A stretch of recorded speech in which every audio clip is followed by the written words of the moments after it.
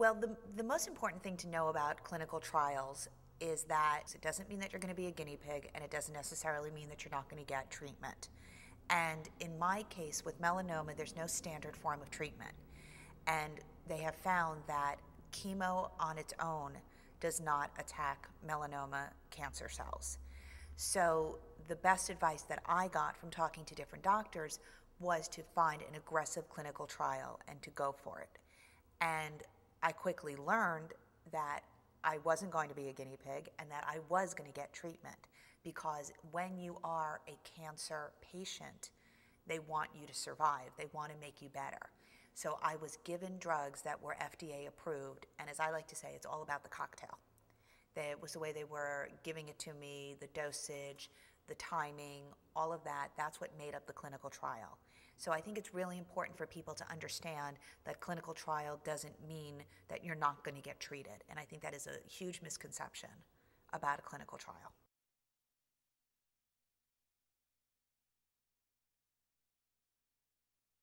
I chose, and this was advice that was given to me by my mom, who is also a cancer survivor, that during the time that I was going through all of this, not to discuss it with my business people, my clients, that kind of situation, to kind of keep it just amongst my friends, and therefore not put anybody at risk of thinking that I would not be able to do my job.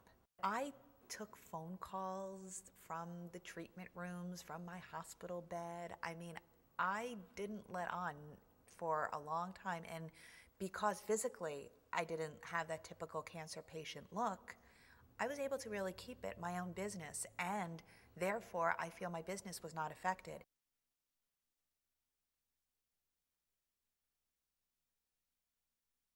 When I was actually first diagnosed, the oncologist that I was using at the time told my parents right after surgery that it was confirmed that it was stage 4 melanoma and that the expectancy was 3 to 6 months.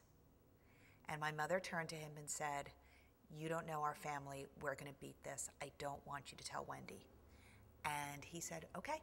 He goes, "We're going to get more test results and we're going to find out what we can do." You know, if they say this treatment has a 30% success rate, my attitude was, I'll be in that 30%.